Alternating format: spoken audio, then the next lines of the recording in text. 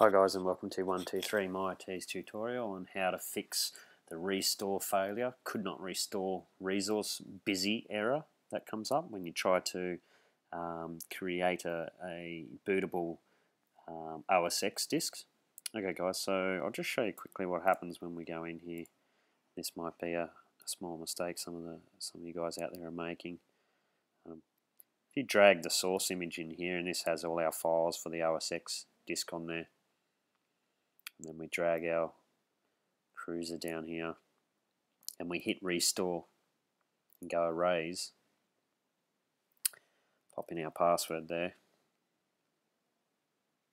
Alright, and we get this restore failure, could not restore dash resource busy error come up.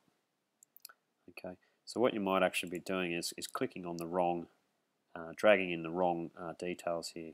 So if we try to, first of all, delete out this destination,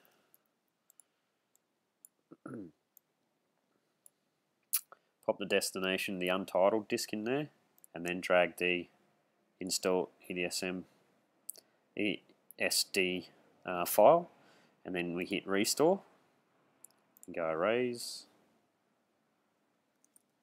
type in the password.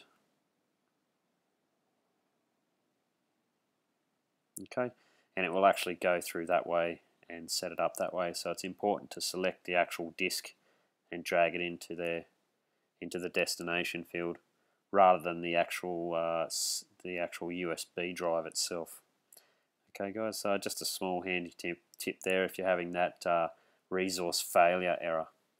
Okay, just leave a feedback guys if that helped you. Leave a thumbs up or just leave a feedback on the webpage. Cheers guys, bye bye.